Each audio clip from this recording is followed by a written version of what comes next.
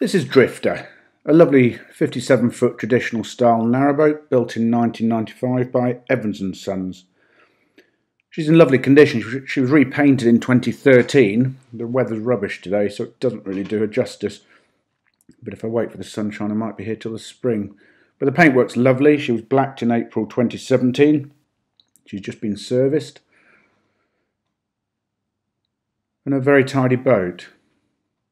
The cratch cover's in really good condition. There's a glazed panel on each side as well. And on we go to a very good sized well deck, 4 feet 11 inches long. There's a diesel tank there, that's for the diesel stove that's in the saloon. And either side, these bench seats have unusual storage access. Mostly they're from the top of the locker, but on each of these it's from the side. It's quite nice. The front doors are glazed, bit of stained glass in there. And into the boat we go. She's very homely, pine tongue and groove above the gunnels, ash face ply below. The floor's a mixture of laminate and carpet. The sofa here is actually a leather sofa, turns into a sofa bed. But there's a spread on it at the moment. And good storage on this boat, you'll see as we go through.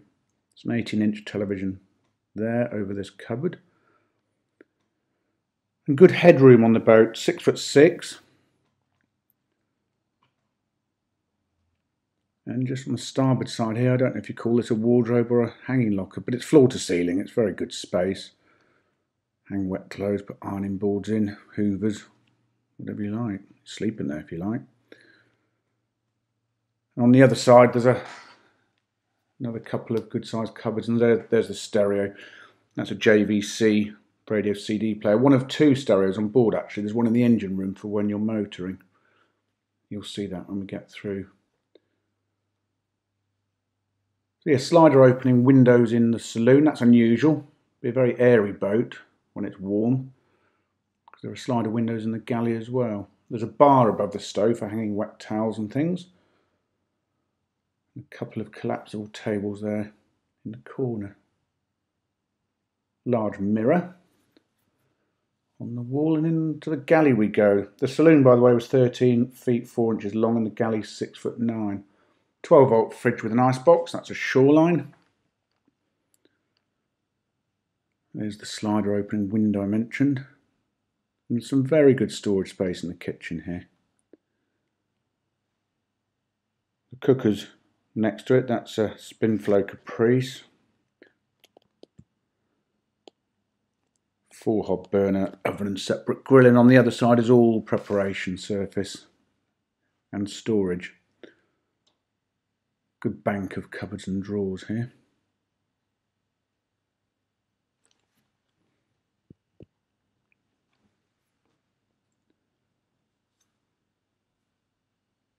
Won't open them all, but just give you a flavour of how much room there is to put things away.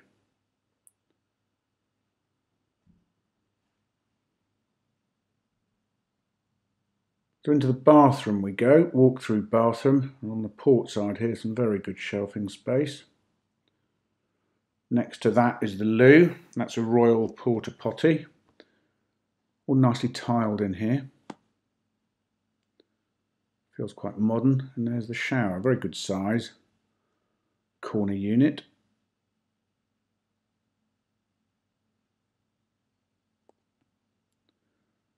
And opposite that is the ceramic corner sink. The bathroom is 6'5" long and leads into the bedroom. Good sized room this, just short of 10 feet long. The bed itself is 6'3" by 4 feet wide with storage under all of it. There are 6 drawers here.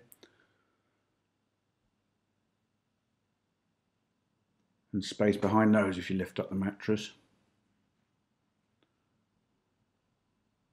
Good sized room. There's a dressing area, I'll call it, at the bottom there, next to the wardrobe. Good sized wardrobe, half hanging wardrobe at the bottom and shelves on the top. I can't remember if I mentioned the head height in this boat. It's very good, 6'6" tall. Let's turn around and go into the aft cabin. I suppose technically it's the engine room, I'm calling it the workshop. There's so much room in here. It's just over 8 feet long. The engine's under there, that's a Beta Marine, very easily accessible. And there's storage for your tools and navigation equipment everywhere in here. Bank of cupboards on this side. 3 of those. The batteries are in that red box there, easily accessible, and some more very useful cupboard space here. Spare belts, filters. There's a lot been left on this boat. It's all going with the boat. There's also a brand new generator below that cupboard, an 800 watt work zone. I think that's the Aldi brand, but I'm not an expert. But it's brand new and unused. And there's the pigeon box.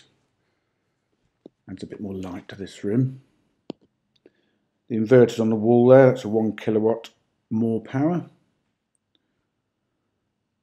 And now we go onto the stern deck.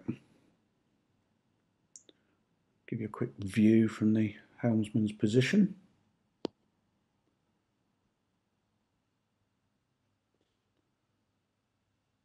Let's just have another walk through. She's a lovely boat. She's been used as a liverboard and an extended holiday boat. So she's fit for purpose. Everything's on board that you need to go. Navigation equipment, mooring pins, windlasses, pole, plank, hooks, fenders, ropes. It's all here.